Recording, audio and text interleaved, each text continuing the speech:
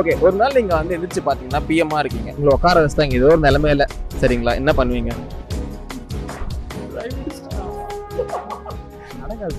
நடக்கிறது பேசினா கொஞ்சம் நல்ல கேள்வி. ஒரு நாள் பிரதமரா இருந்தா நீங்க என்ன பண்ணுவீங்க? இஷ்டத்துக்கு சொல்லு ப்ரோ. ஒரு நாள் இருந்து பார்.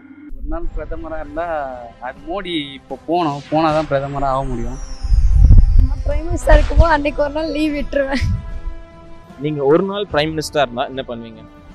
ஆமா, பிரைம் மினிஸ்டர். நீங்க என்ன பண்ணுவீங்க? திருப்பியும் டீ கடை வைக்கக்கூடாது, அந்த அளவுக்கு அழகா பார்த்துக்கணும். யாரை பார்த்துப்பீங்க? நாட்டு வந்து டீ கடை லெவல் இல்லாம நான் திருப்பி டீ கடை வைக்க போகக்கூடாத அளவுக்கு பார்த்துக்கணும். ஊழல் ஒழிப்புனா சபானத்தை கலைச்சிடும் எல்லாம், அந்த டெமோக்ரஸி கலைச்சிடும் அப்படியே. நானா இருந்தா மோஸ்டா எஜுகேஷன் சிஸ்டம் மாத்துவேன் ப்ரோ. அப்புறம் மாணவர்களுக்கு ஏதாவது செய்ய முடியுமா?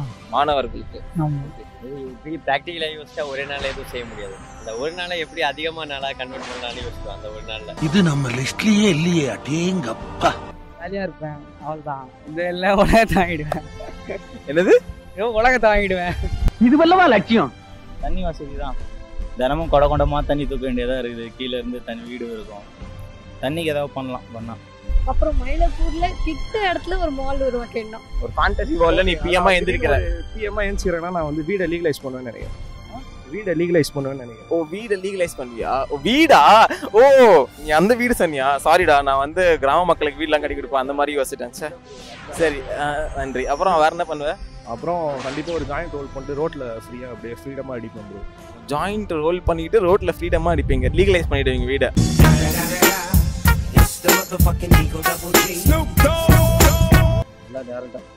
டைரக்டா பண்றீங்க. என்ன பண்ணுவீங்க டைரக்டா போயிட்டு இருந்தீங்க?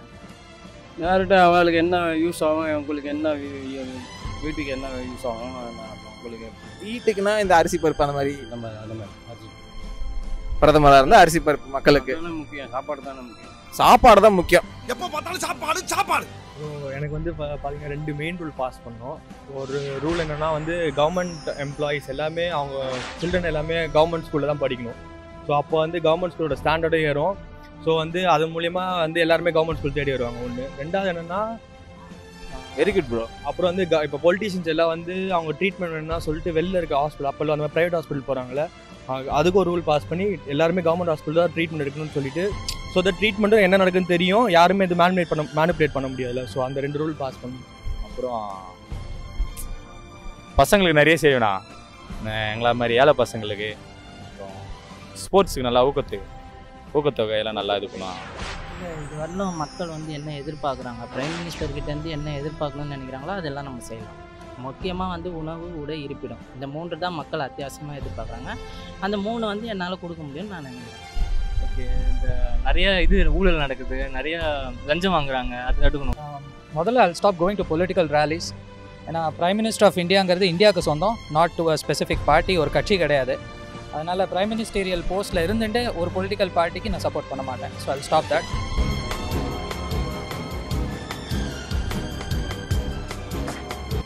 And second, I'll stop the corruption and funds with the political issues. இந்த காசை கொடுத்து ஓட்டு வாங்குறதெல்லாம் நிறுத்தணும். And so the first thing I'll do is to set up the system. அதை மாற்றிட்டா மீதி எல்லாம் தானாக மாறிடும்.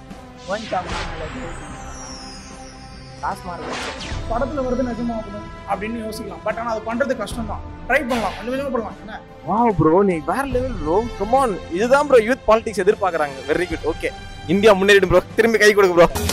காட்டுக்குள் நுழைகின்ற காற்றுகின்றும் காலனி எதுவும் மணிவதில்லை. 1000 இளைஞர்கள் துணிந்து விட்டார். ஆயுதம் எதுவும் தேவையில்லை.